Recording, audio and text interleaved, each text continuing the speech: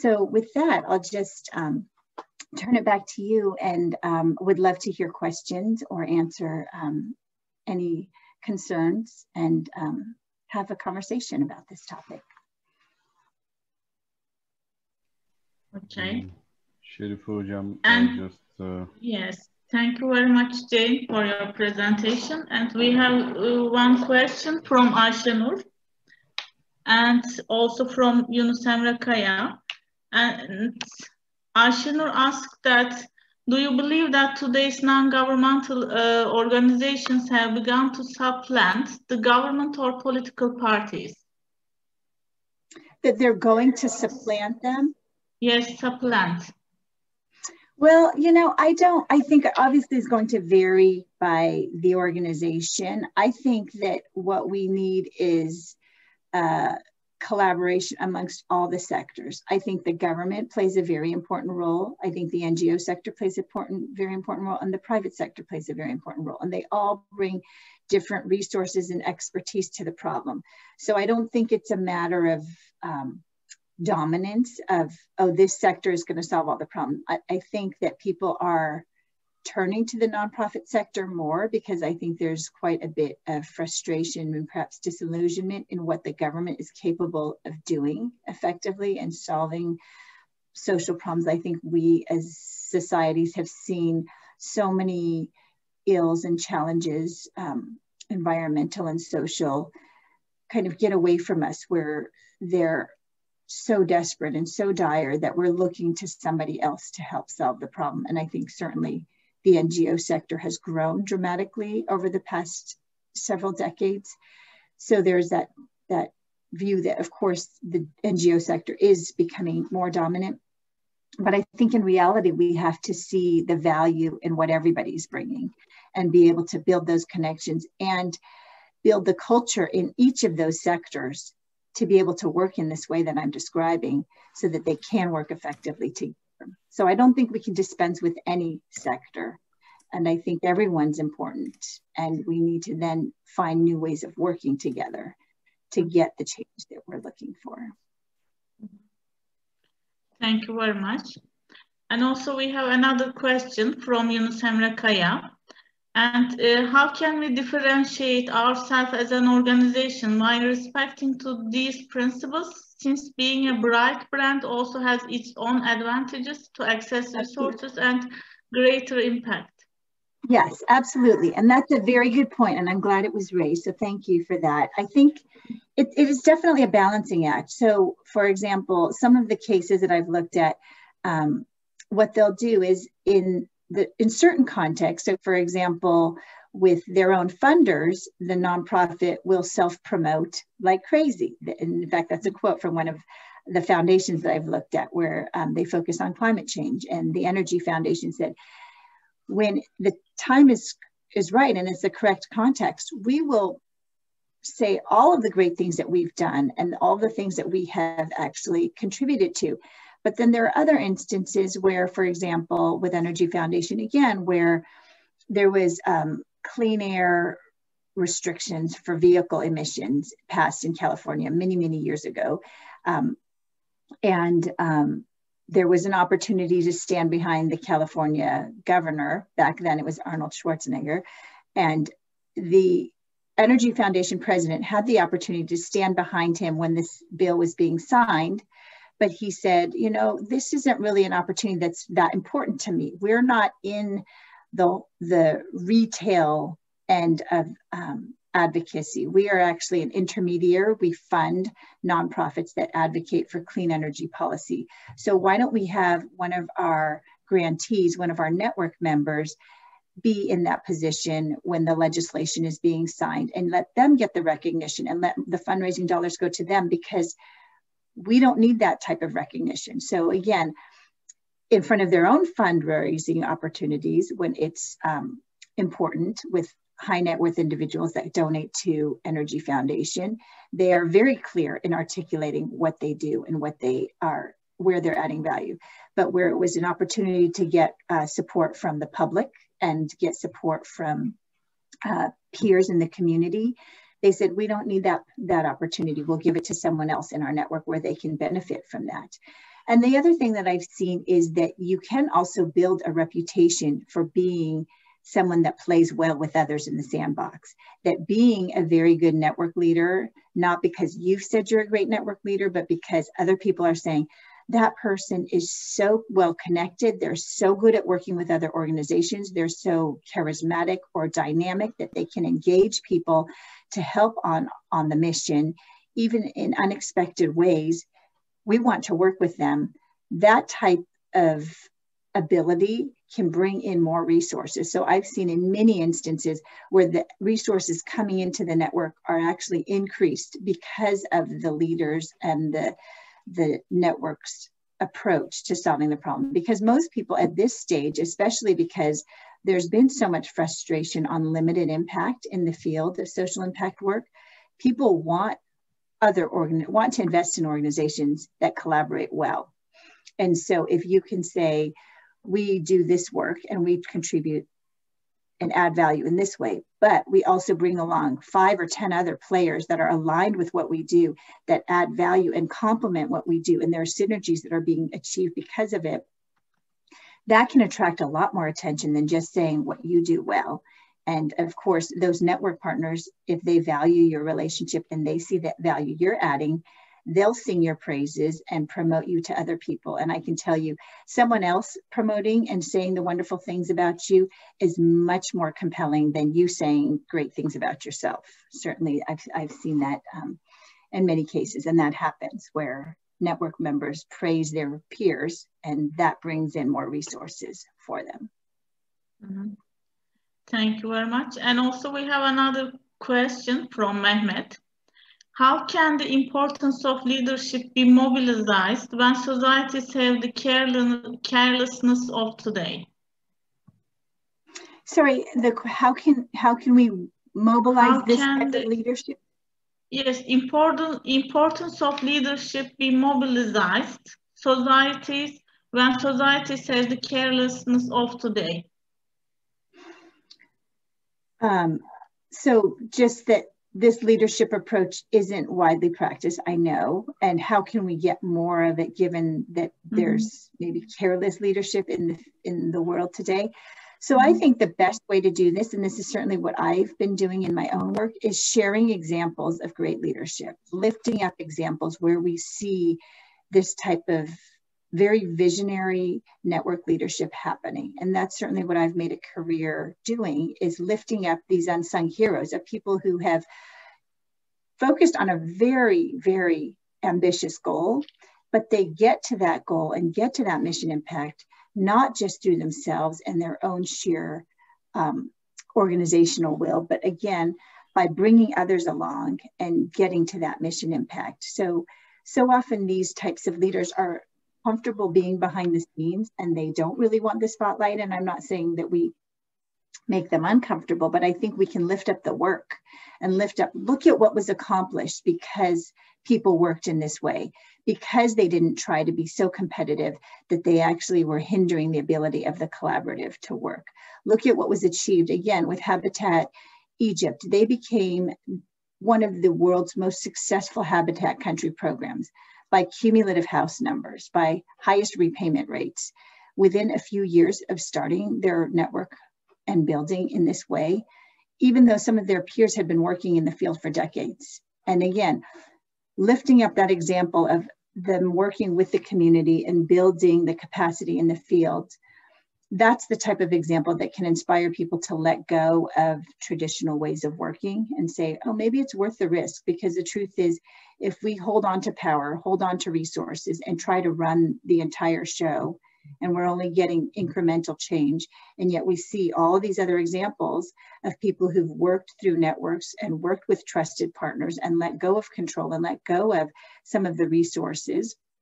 As for example, with some of these networks, I've seen network members suggest a donor give money to their competitor and say, you know, we're not the best person to do that. You should give the money to our peer. It's going to be better used that way. So to see that type of behavior and lift it up, that's where we can start to get more and more leadership that emulates and models this approach. So that's why I love sharing stories. I love hearing more examples of where people have done this, because I know this type of leadership is happening all over the world and every community, but it's not looked for. We don't go out of our way to find it. And I'd love for everybody who's on this call, and certainly my goal in sharing my research is to share the model so that other people can know what to look for in their own communities. Okay. Okay, thank you very much. And we have another question from Saadettin Avcılar. The values are completely different values in organization in Eastern cultures. How will you change this view? Yeah, well, I think it's true. The values are perhaps more attuned to a more communal culture. So Eastern cultures tend to be more community minded, whereas where I am in the US, it's much more independent minded. But at the same time, I think if you look at most institutions, whether private sector, government, or nonprofit, there's a tendency for those institutions to take on a life of their own, where then those institutions and the people at the helm want more power and more resources and want to be able to affect change through their organizations. And we have to kind of break some old habits that drive toward, again, that command and control hierarchical approach that then allow for more trust-based, relational, community-based ways of solving problems. So I wouldn't argue that some cultures are going to be more open to this way of working, but I think in every culture, you're still going to have that more organization-centric way of working once you get people working in institutions and there's silos and people aren't looking outside of their immediate chain of command to see how they might affect change by working alongside others. So I hope that answers the question. But I do think there's opportunity to apply this thinking in many contexts, regardless of the cultural differences. And also we have another question from Yunus Emre.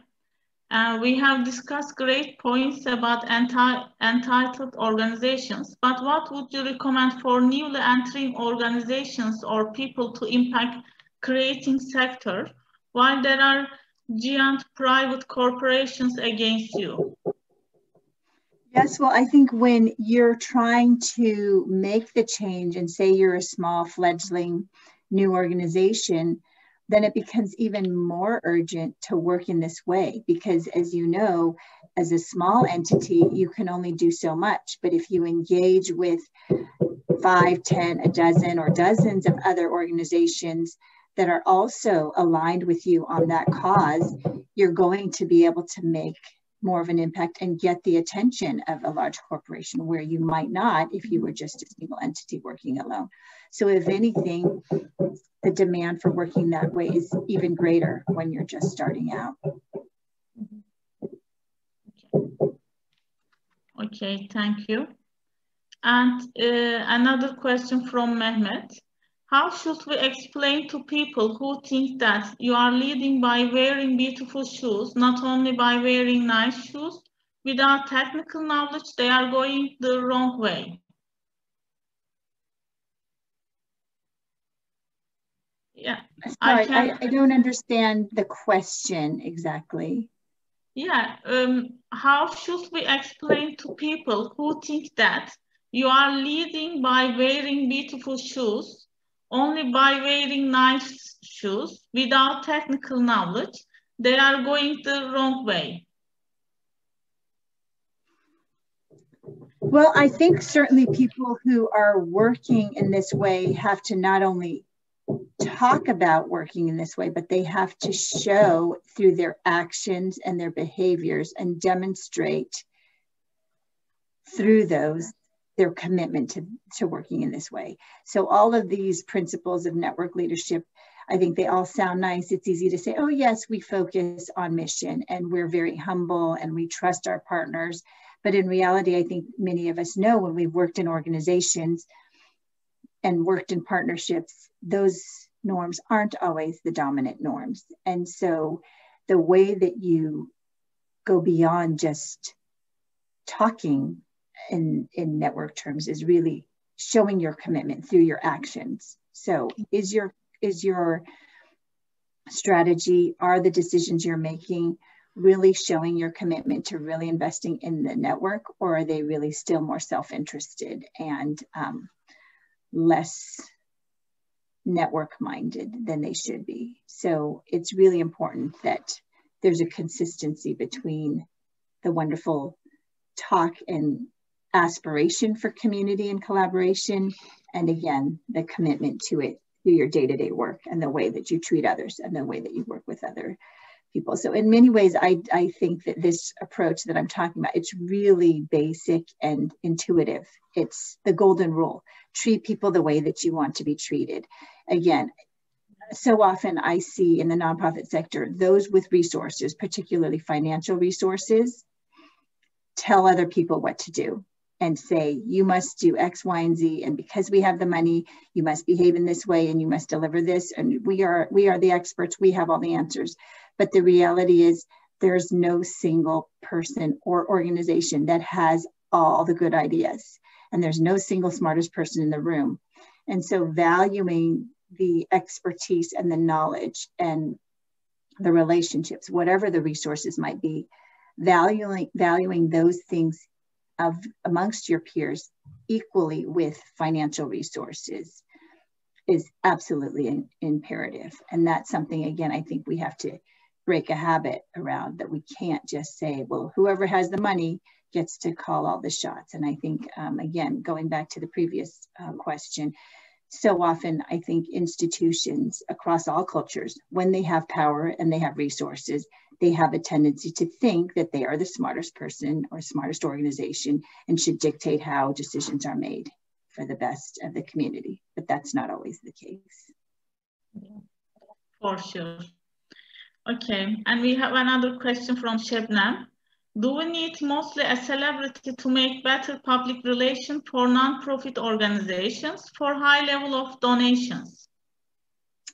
I think, again, I've seen a lot of networks who have gotten recognition for the impact that they've had, not through celebrity, but because they are doing work that's making a difference. So once you start to get the benefits of the network from working together as a community on the ground, you don't really need a celebrity spokesperson. I don't think that that's necessary at all with a networked approach. In fact, I think what I see is, again, a network leadership approach is focused more on humility and not getting the recognition. It's about building up a community of actors who are beginning to solve problems for themselves in their own communities. So it's less about an outsider who has prominence or recognition to bring that attention. It's saying, let's tap into what expertise and what resources we have in our communities. Let's build greater relationships, stronger relationships, and greater connections amongst those various players who have those resources.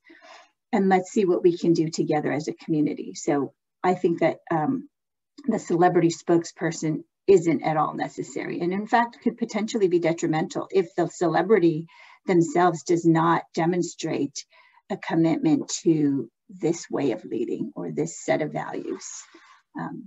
That makes sense.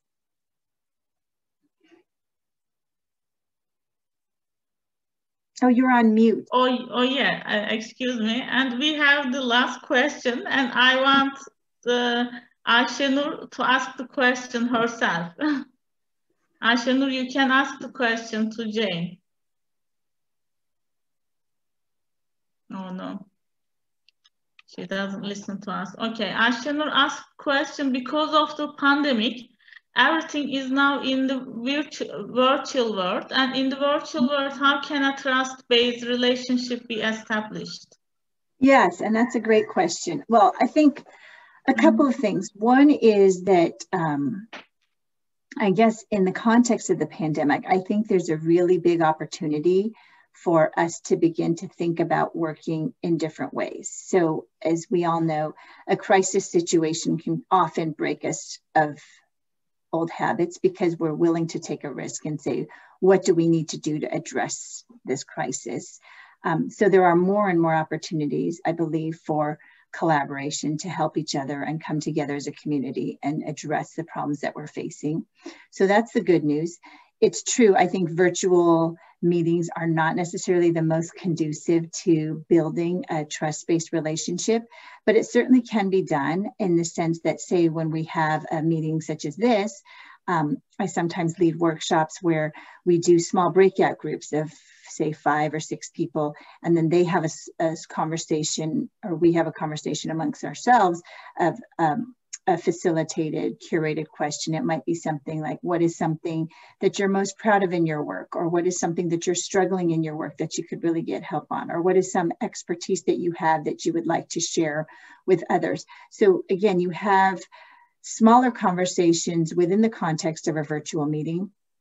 And then even if you haven't met these people face to face, you have a conversation around more meaningful questions that gives you a chance to engage authentically and get to know each other, that even if you haven't met in person, or it may be months or years even before you meet in person, it is possible to establish that. It's more taking the time to say, let's not just focus on the work and not focus on building relationships. Let's take time out of every meeting, even if it's 5 or 10 minutes, to check in, find out what's top of mind, what's concerning you, how are you feeling today, whatever the case might be. And there's countless questions you could ask a small group to talk about that would get them more connected. What's a favorite book? What's a favorite place? Where do you love to travel and why? Those types of things let us kind of get out of our shell and get out of our day-to-day formal roles and say, I'm a human being just like you are, and I'd love to know more about you. And that connectivity can then make it easier and more effective and more efficient when you do have conversations about work that are difficult or contentious, or there may be disagreement, because you've made a foundation of trust and openness that can make you be able to overcome that more readily because you've invested that time. Okay, so. Oh,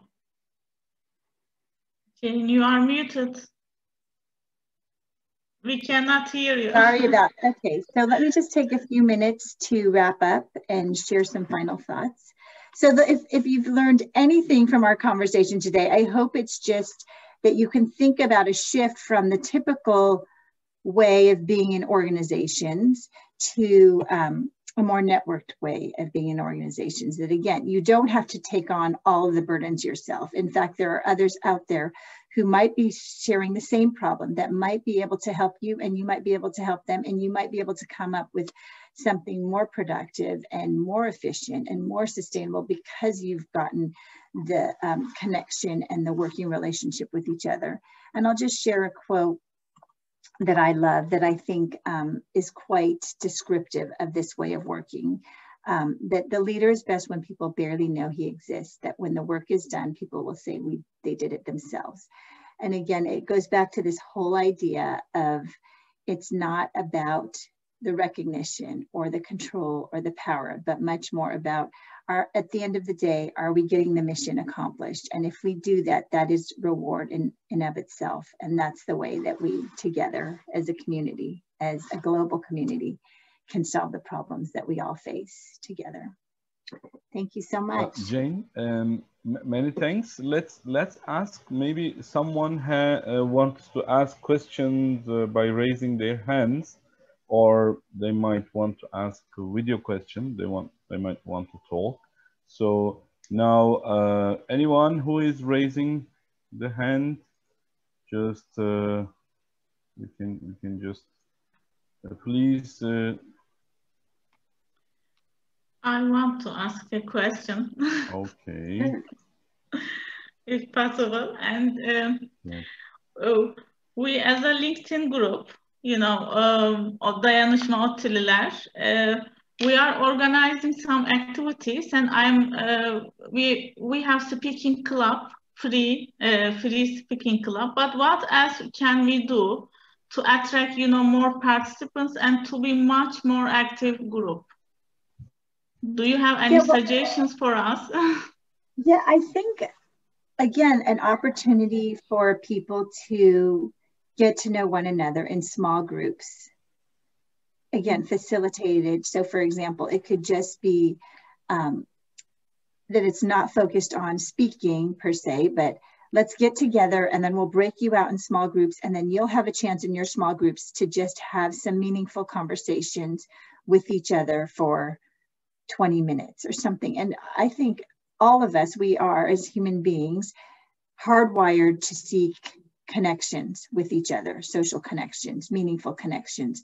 So the more you offer to people that opportunity, again, that sense of community, people are drawn to that. Again, we've had so many Zoom meetings that are just talking about work, and we kind of keep our more formal roles and talk about our professional goals, but we don't have the chance to necessarily connect with each other as we might with our friends or with our family. But I can assure you, I've done this in so many workshops now through my work in promoting network leadership, is that if you take the time to invest in just connections with each other as human beings on virtually any topic, as I was describing before, that can make a world of difference in the way that people want to engage. It just almost kind of lifts a burden or lifts the stress, that people feel like they're listened to, that they're being heard, and they can share mutually that shared experience, whatever it might be. It could be what was the most impactful year of your life, what was the most important mentor in your career or your education so far, and talk about that. And what we see is that no matter how diverse the group, and I've done this with very diverse groups, that people will say, wow, from the appearances, I thought I had nothing in common with these people or with that person. But in sharing in our conversation, I realized we had such a shared experience. I've had that happen in some of the workshops that I've led. And it's really refreshing to have the chance to engage with each other that way. So I think in your group, giving participants in every meeting a chance to connect in that way, even if it's just 5 minutes, 10 minutes each time, if you have more content that you need to present, that may help to strengthen the relationships amongst the attendees. Thank you very much.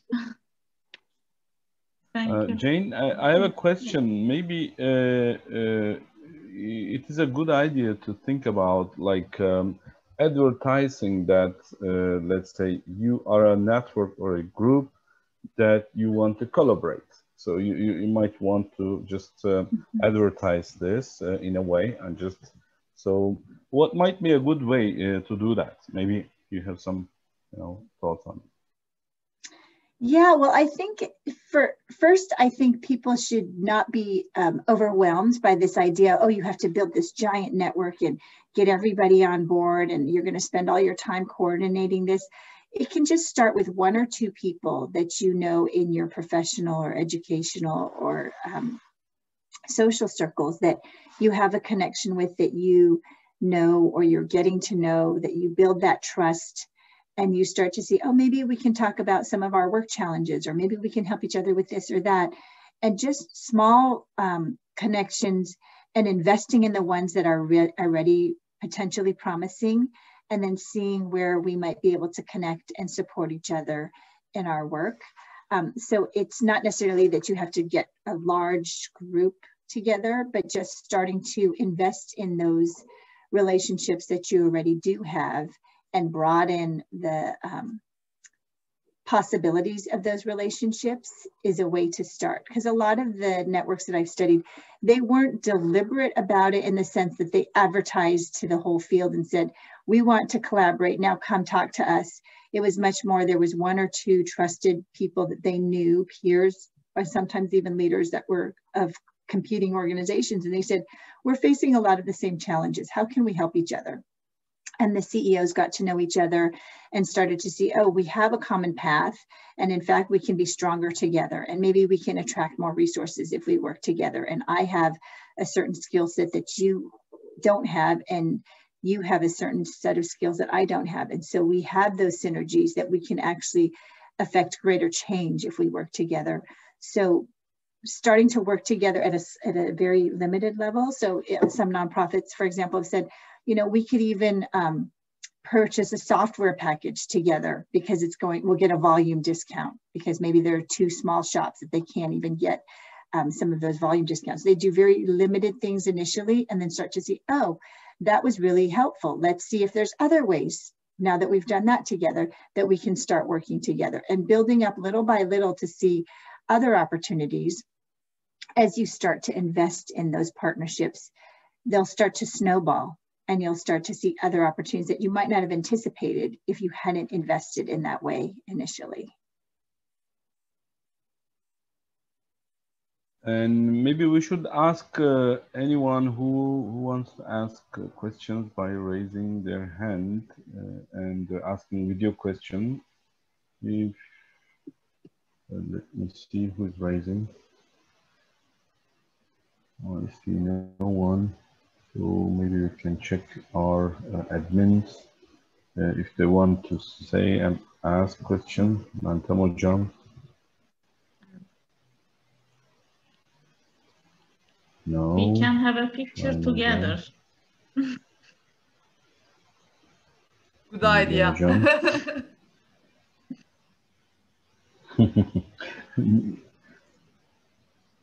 So, okay, I think there's no more questions. If you like, we can just, as you said, Jane, we can wrap up. One important thing, please remember to open your LinkedIn group notifications. LinkedIn groups are effective when you open notifications. Otherwise, it's really not so effective.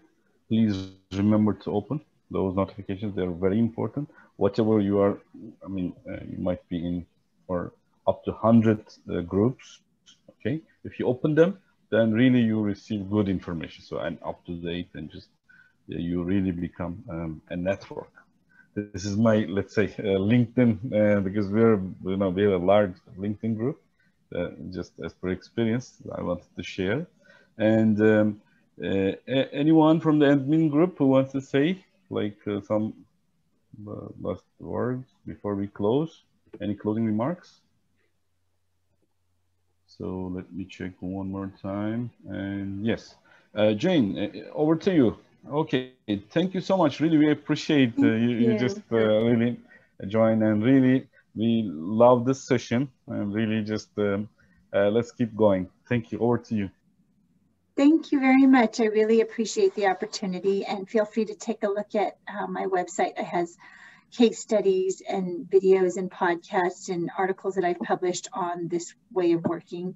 And I hope that it will be helpful to you, because I truly have been so inspired by seeing all of these examples in my research of people getting great mission impact by working in this way, and hope that someday you'll be able to see that in your own work as well. Thank you very much. Thank you. Bye. Thank you. Thank you. Thank you. See you next time. Bye-bye. Thank you. Bye.